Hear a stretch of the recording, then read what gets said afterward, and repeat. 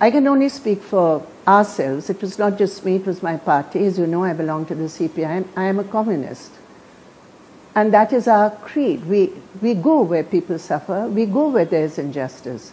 And so we went, not just me, many of my comrades, workers from surrounding industrial areas, women from different blocks in Jahangirpuri itself, who saw that this was injustice.